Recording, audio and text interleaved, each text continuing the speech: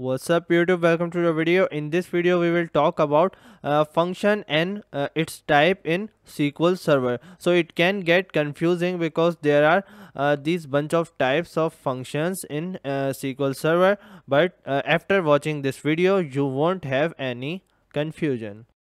So we are talking about a user defined function in this videos. There are also other type of functions which are called system functions.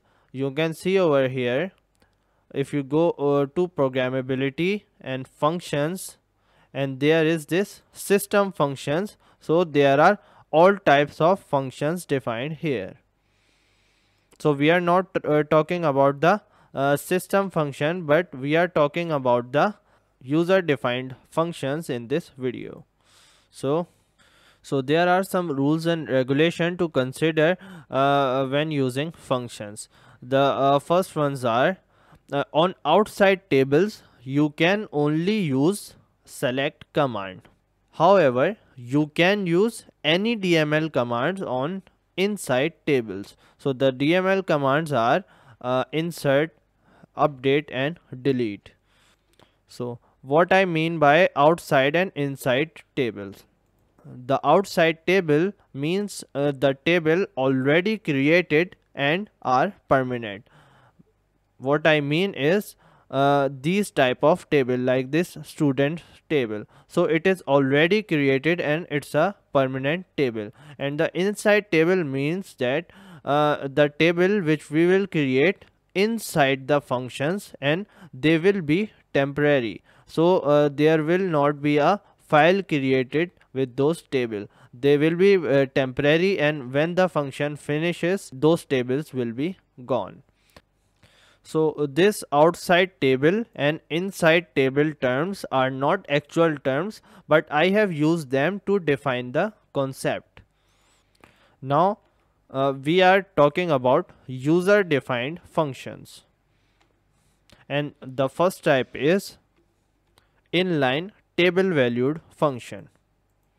The first example is create function, and it will say get all students, or we can use a different database for this. So let's use this employee table. So I have to say organization DB. So get all employees, begin and end. So as it is a one liner function, I will write returns table. So it is necessary to define what are we going to return in any of the function, and it is necessary to return some value in a function. So we are saying that we will return a table, and then we are defining that what table are we returning. So return, then these brackets, select star from employee table. So this is a complete inline table valued function. A table valued function is that functions which returns a table. So that is called a table. That is called a table valued function. And as it is one liner, it is called inline. But we write this function as like this. So this is an example of table valued function. We can also make it interesting by defining the alias. So this will not affect my actual table, but these are temporary names which will make my table look good.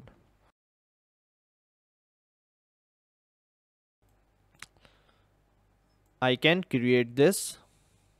So create it successfully, and then to use this I need to write the function's name, which is get employees, and I should write it in a select command. So select star from get all employees. So this is how you call a function. The table has returned and it has the column names that I defined. So this is how a function works. Now for the second example, I am creating a function. So now I am taking parameters from which will be an integer type parameter, and add2 will also be an integer type parameter, and then returns table. It means that we will return a table. Then we are defining that we will return this type of table. So select star from employee table where imp id is between from and to, and we do not put semicolon over here. We close the bracket and then put the semicolon. You can see that it is giving me a red line because I cannot define two functions within the same query. If I want to do that, I can make different badges. So I can put a go statement over here. What it does, it's like, so the go keyword is used to create different badges. So if I have typed go here, then the badge 1 ends here. So the badge 1 started from the top and the badge 1 ends here, and we can say that badge 2 starts from here. So a badge is just a bunch of SQL query commands. So now I can create this function, and then to run the function I need to write select star from get employees by range, and then give the ranges. Okay, so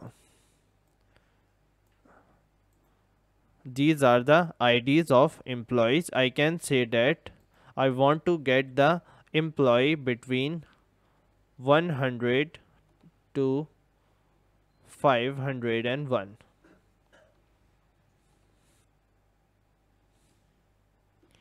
100 to 300, and then when I select, the employee with the ID of 500 is not showing, and it would be better if I create something like get employee by salary range. So now I will only change this to salary, and then I can say that 80,000 salary.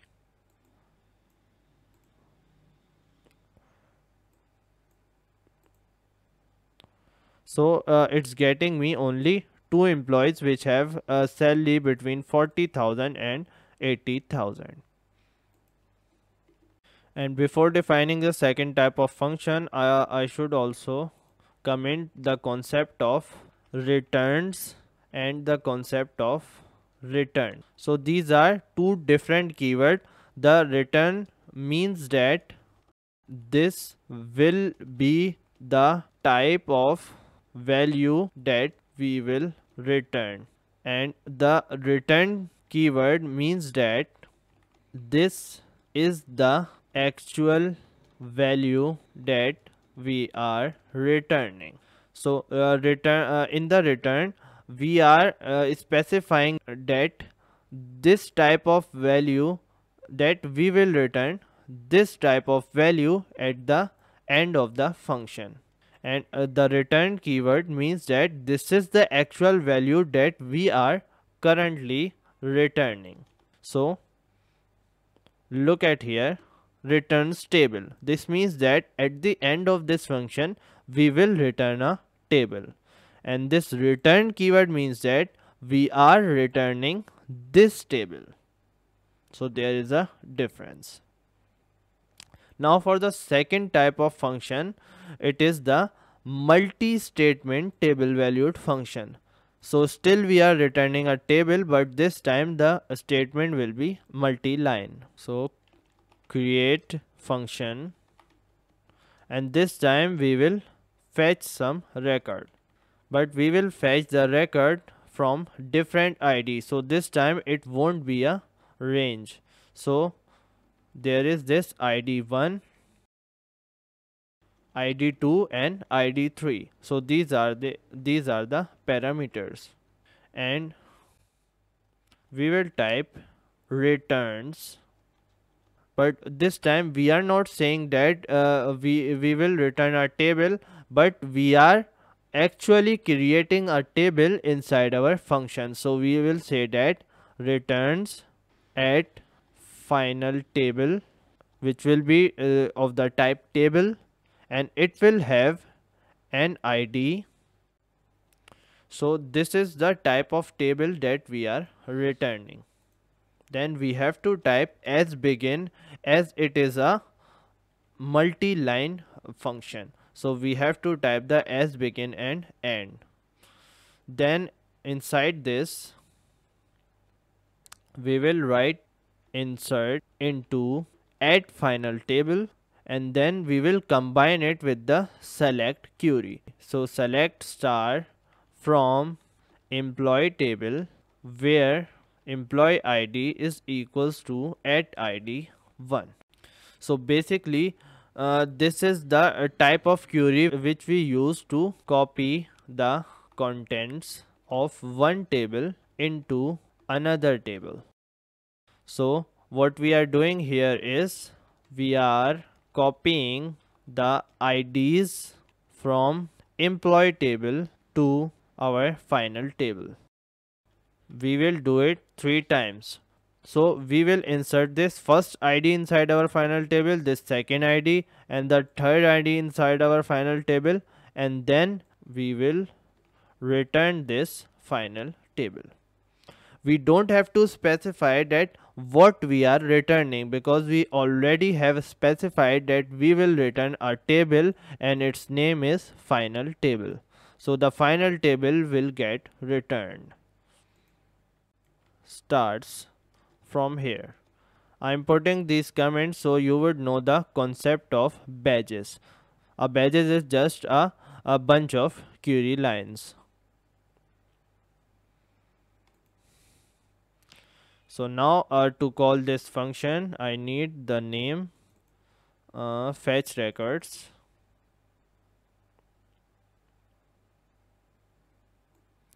And first let me get the entire table. So this is the entire table, and I am select star from fetch records. So first let me create this table. So the table is created, then we can fetch the record. So I have pressed Ctrl Shift R. Now it is giving me the suggestion. So the first ID will be 100, then 500, and then 300. Execute, and it is giving me the 3 employees from this 3 different IDs. So it is preparing a table at the in the add final table, and then returning the add final table. Then I will again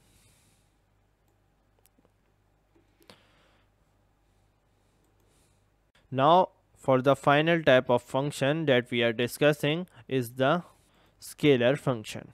Create function average salary of employees, and it will return an integer. So it is not called as a table valued function, because it does not return a table. Any function which returns a plain value like an integer or a varchar or anything is called a scalar function.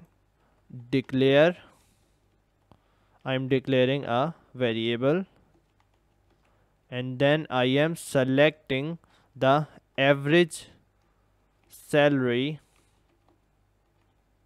from employee table and putting it inside my add salary variable. So the average salary has gone into my add cell variable, and I am gonna return that add cell variable. I have to specify the name of the variable because I have written that I will return a integer, but what integer? So I have to say that I am returning this salary variable. Another thing is that uh, I can use the average salary employees variable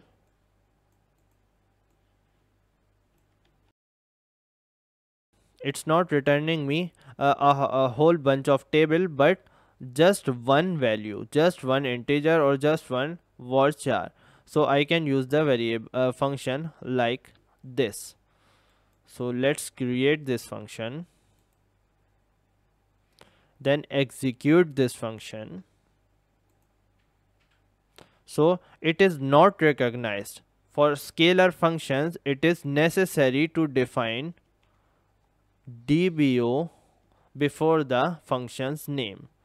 So it cannot identify the function without this DBO. It is the specification that the table is created by us. Otherwise, it would be SYS. So the system created function. So we can select the our average employee salary like this, and we can also use the print statement in this scalar functions case. So this select statement is showing me showing this average salary as a table, but this print function will show it as a text value. So we can use this print function also in the scalar function. Another thing that I have said but not written is a function always returns something, and I will also say it's mandatory. So these were the concepts of functions, and these were the types of functions. So this is all for the video. If you like it, give it a thumbs up and do subscribe to the channel. See you next time.